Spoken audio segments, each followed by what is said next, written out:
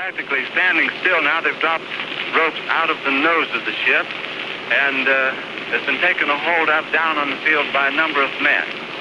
The back motors of the ship are just holding it just enough to keep it.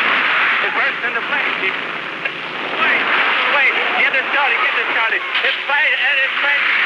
crashing terrible. Oh my, get out of the way, please. It's bursting into flames, and it's falling on the mooring mast, and all the folks between us. This is terrible. This is one of the worst catastrophes in the world. Oh, it's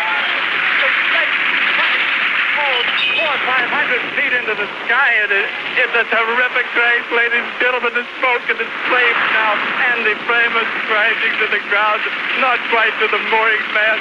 All the humanity and all the passengers screaming around it.